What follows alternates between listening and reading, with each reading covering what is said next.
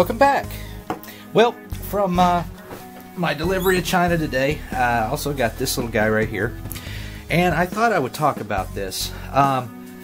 This is basically just a temperature sensor. It's got a nice little sensor here on the end, and a fairly decent sized cord here that you know, you can stick in water.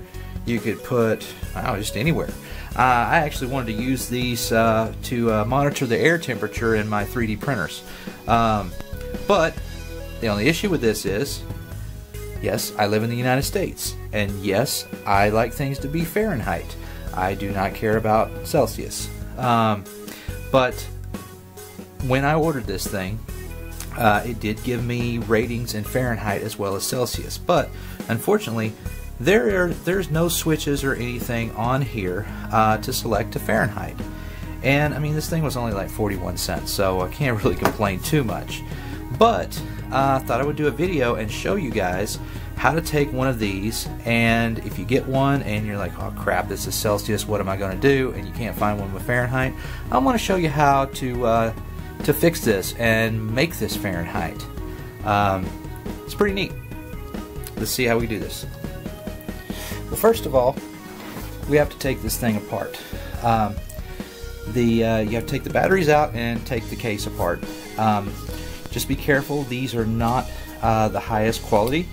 Obviously, for, you know, under $1, what do you expect? And by the way, this was like 41 cents with free shipping from China.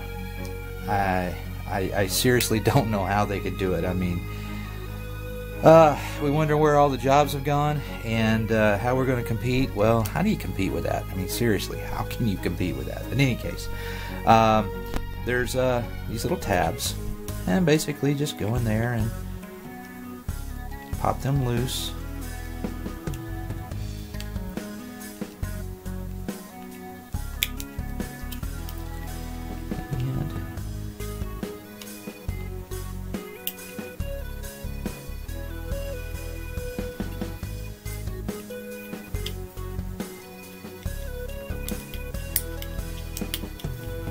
There we go. Pop it apart.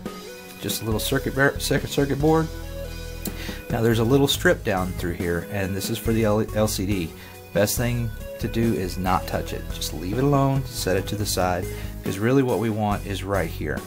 In a second I'll go to the microscope and I'll show you the terminals that we need to solder, and then we'll do that and see if it worked.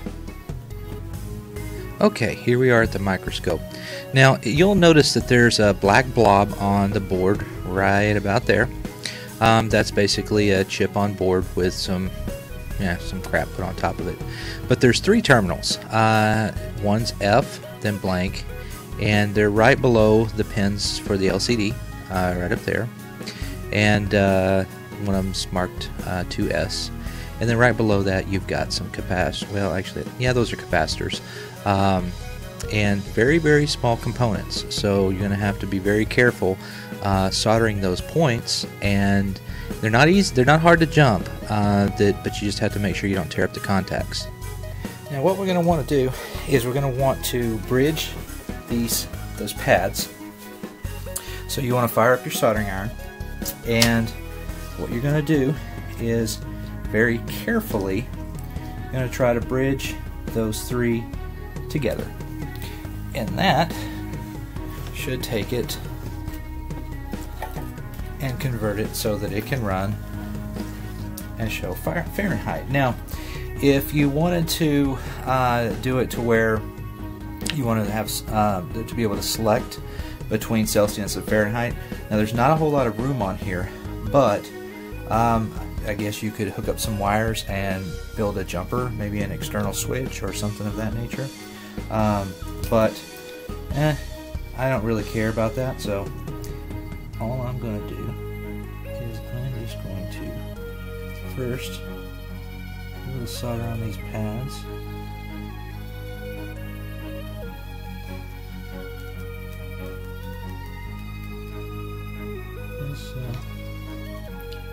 And get them jumped across.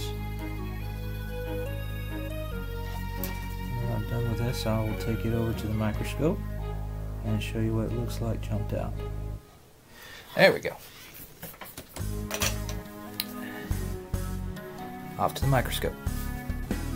As you can see, we've got those bridged pretty good.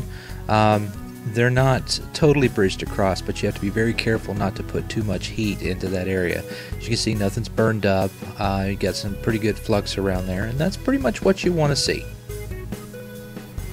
Now, let's put this thing back together and see if it works. So let me slip this back in here. So you just have to be very careful when putting this back on that strip, just so the LCD actually works when you're done.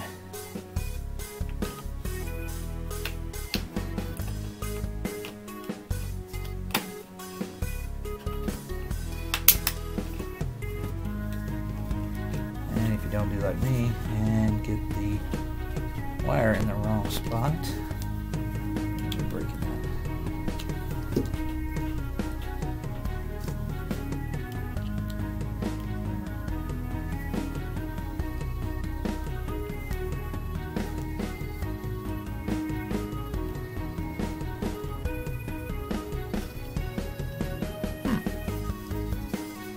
Normally edit this stuff out, but I think I'll leave it in so that you know not to make the same mistake I just did.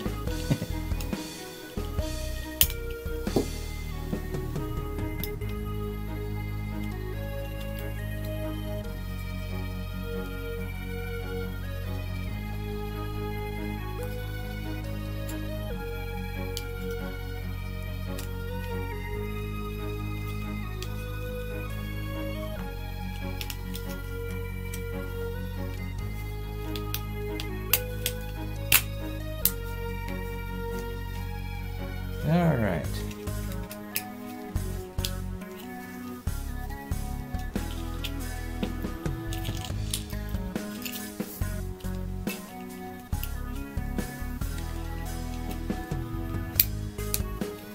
And we now have it in Fahrenheit.